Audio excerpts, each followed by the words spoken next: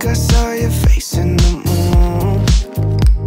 I promise I'll be with you as soon as I find a way up, yeah.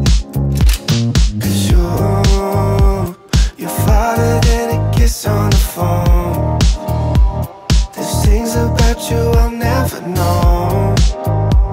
I hope that one day we'll be in love when you're not far away.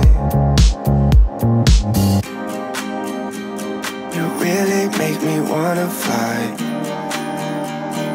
cross my heart and hope to die. Lonely, you're the reason why I can feel those butterflies when I go to sleep at night.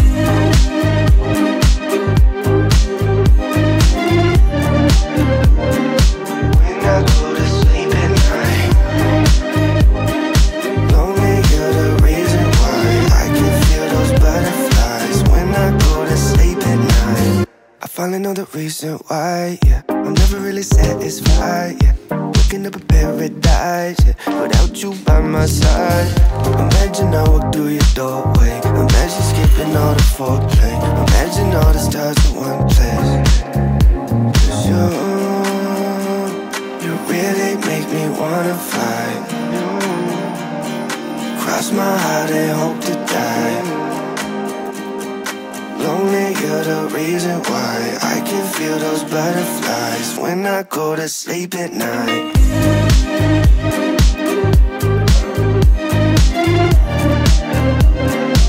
When I go to sleep at night. Good morning, welcome to this video. If you're new here, my name is Marsela and I'm a software engineer based in Los Angeles, California. It's currently 10:10 and I have to head into my morning check-in with my team in about 20 minutes. But before that, I just wanted to say hello.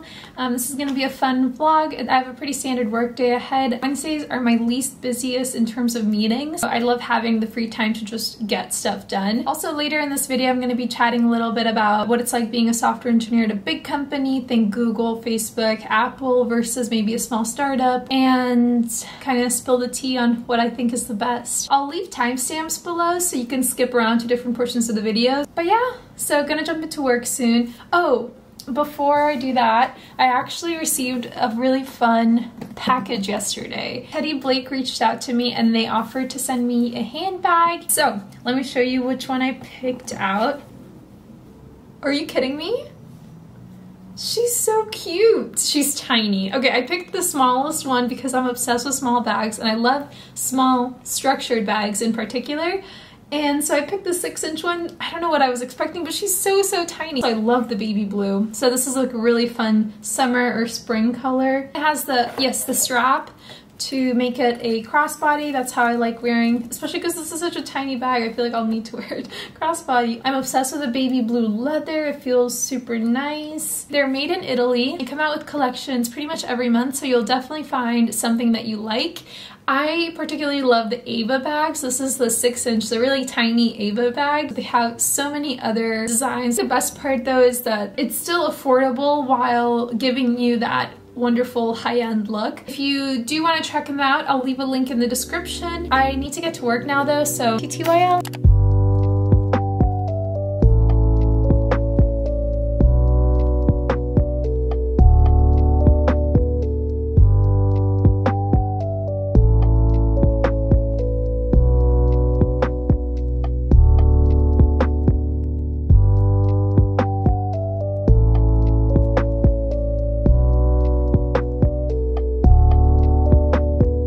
My top because it's actually like 80 degrees out, but my roommate likes to keep it a little colder in our apartment, so I like to stay bundled up when I'm inside. Also, look at these cute little claw clips I found on Amazon. I've been looking for some transparent ones that are colored. These are the only ones I could find. I'll link them below. They're okay for like short to medium length hair like mine. But yeah, it's noon, so I'm gonna head out for my walk, come back to lunch, and then get back to work. Maybe this is heaven, maybe that's just you.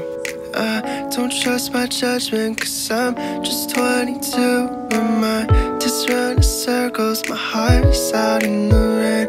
I know that this is sudden, but do you feel the same? Do you feel the same? Do you feel that I can't make my mind up? I don't know what to do. I'm trying to be honest.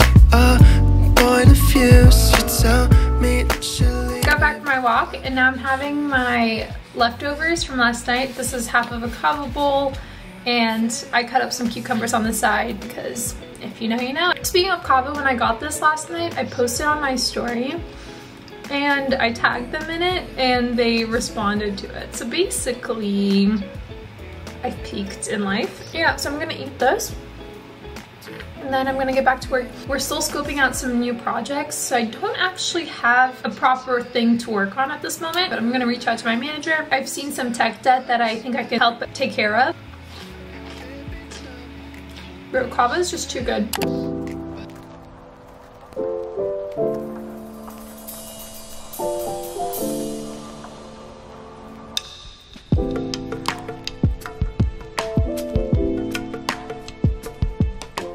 So this is actually what most of my day looks like, just me in front of a computer, working, coding, taking meetings. I always like to leave these clips in because it just shows you that this is truly what most of my day is like, not me going on walks or doing fun things, I guess. But while these clips are rolling, I figured I'd talk about what it's like working at different sized companies. I know that when I was in college, the biggest question was, do I join a startup or do I work at Google or Amazon or one of the huge companies? So I figured I'd dive into that. There's actually pros and cons to all of them. I've worked at Google, Snapchat, and even at a smaller 300-person company. A lot of the takeaways here are from my own personal experience, so make sure you take it with a grain of salt.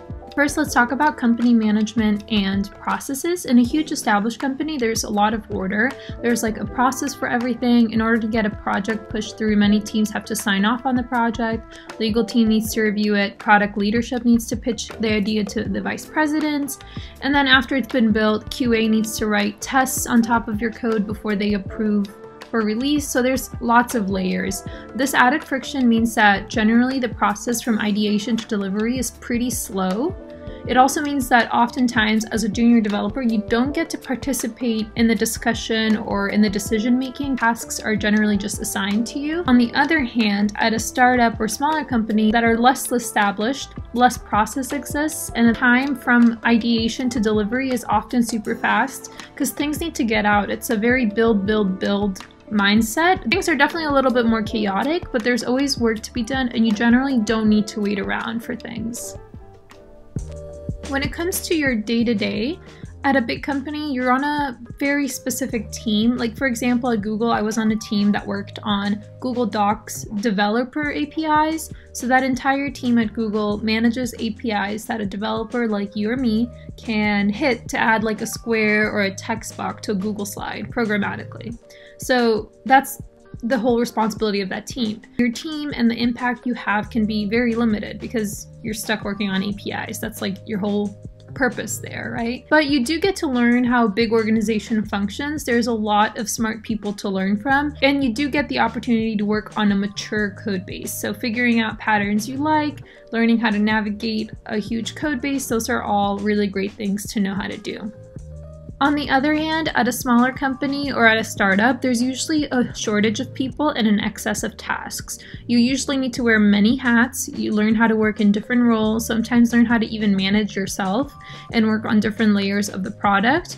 Since there's fewer people and more things to do, there's a lot of opportunity for growth. As a startup or the company grows, you'll end up in a senior position quicker, or at least have the opportunity to step up to that plate if you want to. And you definitely get to work with cutting edge technologies and get to participate in the important architecture and design decisions because there's fewer people to pick brains of, and you definitely have a higher chance of your voice being heard in that smaller crowd. When it comes to money, salaries at big companies are generally higher. They normally set the industry standards. They have the best perks. I think I've talked a little bit about how amazing Google's offices are. Those benefits and the awesome offices are generally something you don't find in startups. However, if you join a startup early on and the startup has a successful exit, which is definitely a possibility, but not all startups make it to that successful exit. But if you do, you could find that the investment was worth way more than a few years of a cushy salary. That's generally how these quote-unquote overnight millionaires are made in Silicon Valley. They're not overnight because they put in many years of work, but it always looks like it's overnight. There's definitely more things to dive into, and I probably don't have the time to harp on all of them in this video. My favorite work environment that I've worked in so far has been a small company of around 300 people, and it had less than 100 engineers. I thought the size was great because you still have a lot of opportunity for growth. There's lots of things to do and there's lots of things to be delivered, so no one's working on busy work. There's also a strong sense of unity because you work with a smaller group of people. At that size company, the team was also mature enough to where there were some processes in place, but not to the point where it slows down development, and that's really key for me. Also, I've never actually worked at a pure startup, like a very early stage startup, so I don't have that experience. Maybe I'd like it, but if there's any advice that you can take from me, I'd say that you should work at different companies while you're in school or while you can. I think it's important to try a startup or try a big company, try a mid-sized company for yourself so you can firsthand make the decision for your own preferences and for how you like to work. Definitely leave any comments below. Let me know if you want to see a more detailed video about this. So, I was talking about tech debt earlier, so I just sent a few suggestions over to my manager. He was like, yeah, you work on whatever you want to work on while we figure out the priorities for the next big project that the team is going to handle. So I just took one on, made a PR for it. I have a watermelon that I haven't cut open yet, so I'm gonna go do that and have some watermelon as a little bit of a snack. We both know this is temporary. Maybe we'll last to January. Lost control when you call me baby. If I go down that road, you know you're coming with me. But I'll chase me. I'm eating on my bed, which is a little bit risky because I love this comforter. It's a nice comforter. It's not a cheap comforter. So I've already spilled a few things on it and I've had to like immediately wash it. And the last time I did that was actually 2 days ago on Monday. So can't be happening again. It was a very Monday. That just goes to show I spilled a little bit of coffee on this thing. Had to wash it immediately. Anyway, tangent. Comment below if you like your fruit room temperature. I like my berries room temperature. I like even like my tomatoes, which a fruit, vegetable, whatever. For salads, I like those room temperature. And I think it might be because I have sensitive teeth. I should probably look into Sensodyne. I think I'm actually gonna go work at the lounge room. The reason I've been inspired to like go different amenities we have at our apartment building is because I'm actually going to be moving out of here pretty soon. Our lease ends like August 9th, so I have to move out sometime before then. I don't have an apartment yet. I applied to one, I'm just waiting to hear back. It's my first time applying to an apartment on my own, which is kind of insane. But yeah, I found like a 1-bedroom apartment that I really like, and I applied on Sunday. So I'm waiting to hear back from them. It's a little nerve-wracking, but hopefully that goes well. But anyway, TLDR is that I'm going to be moving out of this place. I'm just gonna finish eating this, probably take like a little bit of a breather, and then go to the community room and work from there.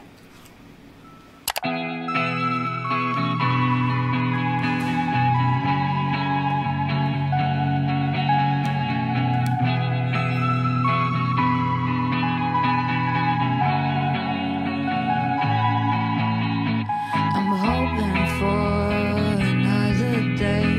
No, I won't make the same mistakes. I'll be fine if you walk away, but give me one more chance to tell you how I feel and how I see through all the pain that you have been through. Don't say you're sorry, 'cause I don't blame you.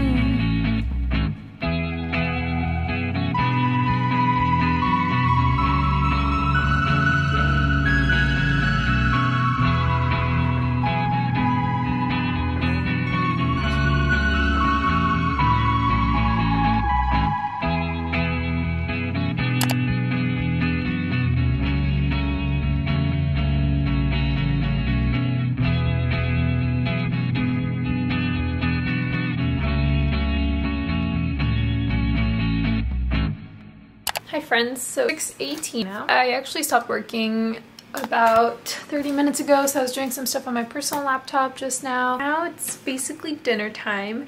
Today I'm gonna be making some yummy pad see ew. It'll be my first time making it, but I've been kind of working my way through different cuisines, and I think it's time to explore some Thai food. So this will be my first time and I'm excited. And then probably gonna head up to my roof. Again, taking full advantage of the amenities. I saw you walking in the street one day, it was a Sunday. You had flowers in your hand, you were dancing with your headphones on, didn't care that everyone was watching. You were moving at the beat, cause you swerving in the street just to get a glimpse of you. You were posing for them, yeah, you were striding for them, cause you know just what you do. So if I never touch you, baby, you should know I'm going crazy. I can't help myself anymore, cause I've been looking for the one, and now I think I found your love, cause things have never been this good before. Cause you're dancing in the corner, you're dancing how you wanna, and I can't help but smile. And then I started tapping my feet in bed, we're moving to the beat, yeah. Summer nights with you there, I never thought I would've felt that love I was dreaming of. But my hand is over heels and now you got me, and I just can't breathe with you here, babe. And you should know, you can tell me how you feel, put your heart out if it's real. You can dance till 3 in the morning. I don't wanna pretend like I just wanna be friends. So if I'm being honest too, so if I never touch you, baby, you should know I'm going crazy. I can't help myself anymore, cause I've been looking for the one, and now I think I found your love. Thank you so much for watching. It's gonna be it for this video. Sorry the sunset was a little disappointing today, but yeah, hope you enjoyed. Don't forget to like and subscribe, and I'll see you in the next one. Bye.